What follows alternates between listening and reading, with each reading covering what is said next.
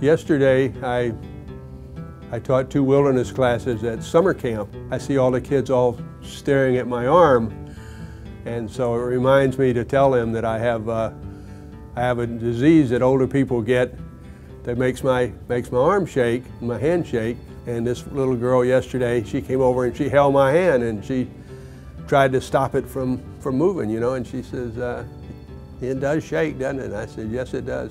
I first noticed my Parkinson's because of the tremor, and I read about the Parkinson's Institute and called and made an appointment. On the appointment slip it says, "Why are you coming here?" And I put on there, "I want to know what I've got." And I saw Dr. Wong, and he diagnosed a definite Parkinson's.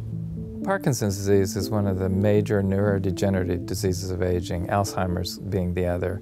Probably affects over 1 million people just in the United States alone. The classic symptoms most people will recognize: a shaking hand, slowness of gait, rigidity of the muscles, a stooped posture. It is a progressive disease and it's incurable. We do have very good medications that can help on a day-to-day basis. The big problem in Parkinson's disease is that sooner or later we get side effects of therapy, and those can be worse than the disease itself. So ultimately, these therapies don't really help patients anymore.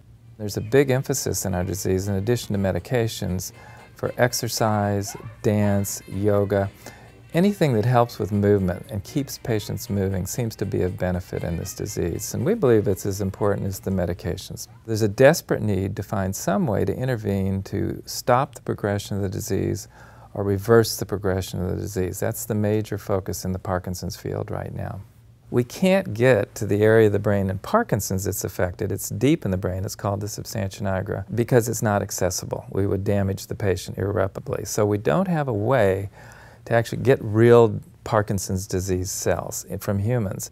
With the CIRM grant, we actually will have the funding to get cells from living Parkinson patients, skin cells say, drive them back to stem cells with new technologies, and then forward to those very same cells that die in Parkinson's. Once we've done this, we will have for the first time the opportunity to study disease mechanisms in a culture dish, a way we never could before, but I think even more importantly, to test for new drugs to treat the Parkinson's disease patients, and that could be revolutionary. One of the most important things, in my opinion, in terms of both medical research and patient care, is that they somehow communicate with each other. We can go from discoveries in the laboratory right up through clinical research and clinical trials to test new drugs without ever leaving the building. And it happens because it's a very seamless system here where all of us communicate and things can move very efficiently and easily right up from bench to bedside, if you will. I'm not a technical person. I don't really understand all the research that's going on, but I volunteer for everything that comes along. I'm constantly in the nurse's office saying, you know, what's new, what can we do, and looking at their board up there.